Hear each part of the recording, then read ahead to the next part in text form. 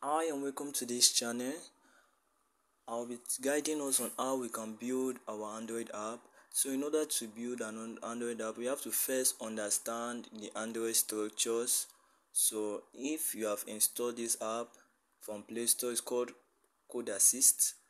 We are going to be creating our Android app and the language is going to be in Java. So I can give us the theoretical concepts on how Android app making is. So this is the first video. That's why it's better to have an insight on what you are doing before you actually do it, so that you don't make mistakes. So I'm going to click on this button, this plus button, and then I'm starting with an empty project. My app name can be any name, so I can just say test apk or anything. Then package name, just like we have for website www.appwebsitename.com. So for Android, how it is the com dot the website name, so it's rather reversed. So test, so it's com dot test. The language, like I said, is in Java. Minimum SDK is 21. Why I'm using 21 is because a lot of changes has been happening in Android. So at least if you want to go back and covering devices that you can consider not depreciated means something that is no longer supported.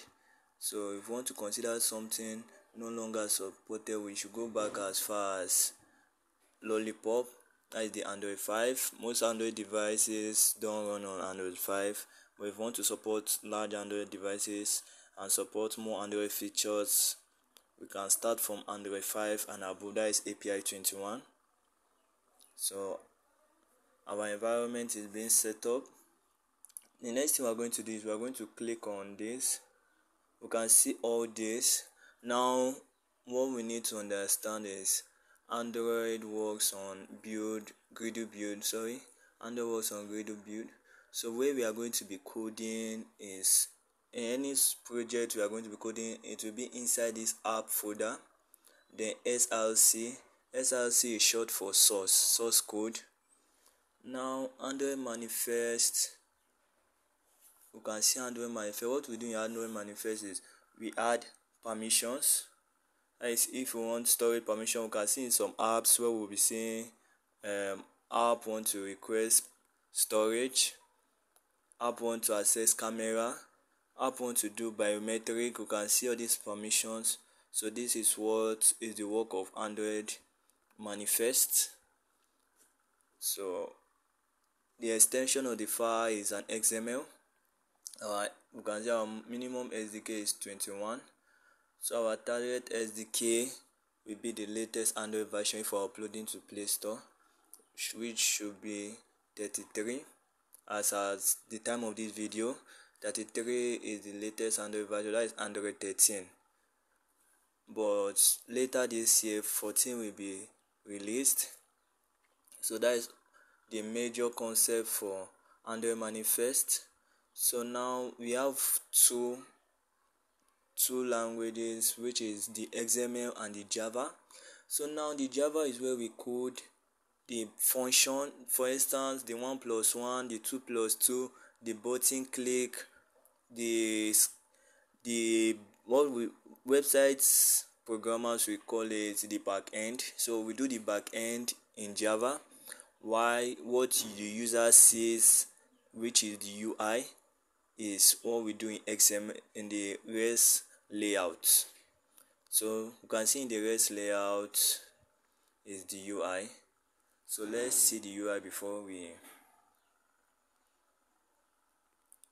So we can see the UI hello world. You can see the UI hello world. Now if we want to change something in the UI hello world, we can just do something like this.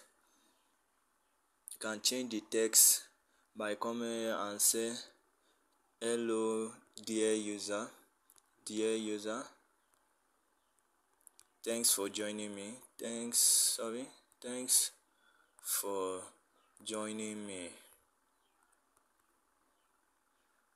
So what this does is we can see our XML version is 1.0. Now we have views in Android. We have views. So now this is our parent view. So if I change this color, by writing background, we thank God for the autocomplete, and then I write the S color code. If I write the S color code as, let's say, 219, which is color blue. So if I check it, if I preview my layout,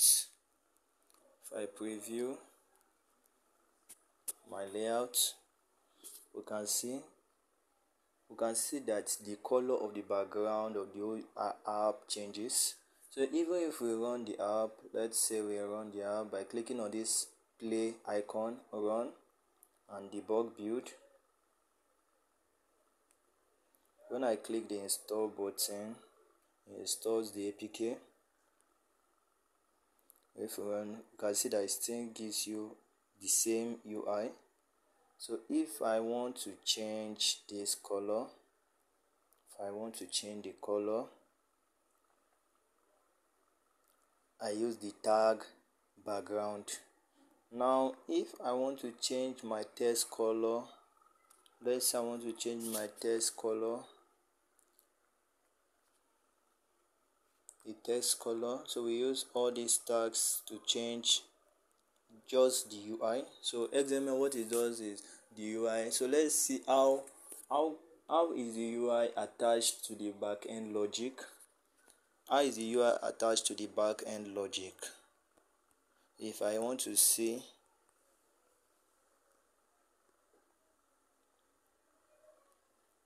we can see our color will change. So as I told us, Java is what we use to actually solve the real life problems. That is the back end, the audio coding and all that, while what the user sees is the XML. So now in our Java, in Android, we have what we call an activity. So I'm assuming you have heard about the word class. In Android, we have what we call an activity. So an activity is a page, just like website has web pages. An activity is a page. It's a page that extends class. So all the properties of a class, an activity can function with it. So now when our app has opened, onCreate is called. So when onCreate is called, we are going to set our view based on our layout. So we can see res layout activity underscore main, set content view r layout activity underscore main. So if I create another layout and I want to set it based on that other layout, I hold this layout for a while, long press, click on new layout, test layout. Okay, then let's say I want to write a text, like our text view. So I first have to have an opening tag text view.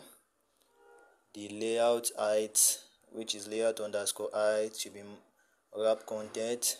The layout width, which is layout underscore width, is still wrap content. So now the text is text2 or any word. It can contain any word, it doesn't matter. So we are going to close our tag, or any tag you open, you close it. So now if I want to set my activity based on it, what I'm going to do is I'm going to come here and change it to, I'm going to change only from here to test underscore layout. So if I compile my app,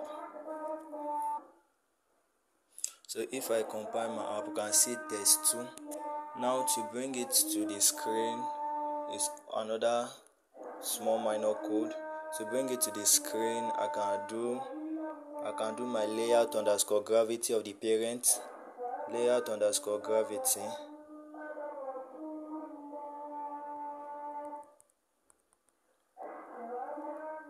center horizontal and center vertical. So if I run the app now, I should see that it's in center.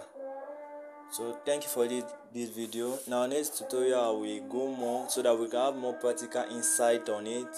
please subscribe and share this video. I'll be uploading real life and practical tutorials on how we can make our ideas into Android apps and other fun tutorials, math, science, technology, and other programming languages, not just Java.